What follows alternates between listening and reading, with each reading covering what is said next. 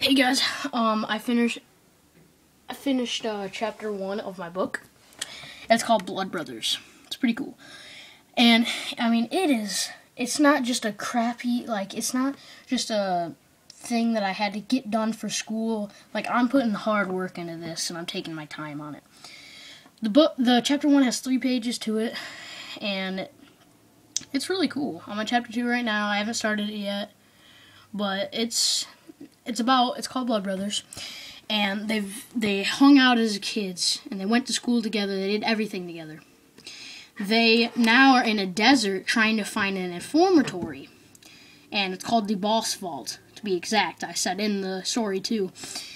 And they wear green armor with a gas mask.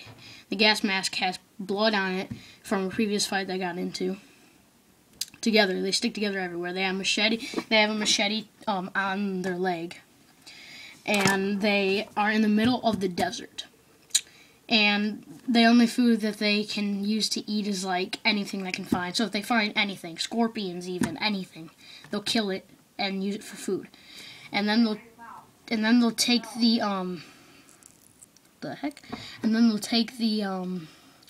machete, cut open a cactus, and use that for water or liquid, so they can have something to drink.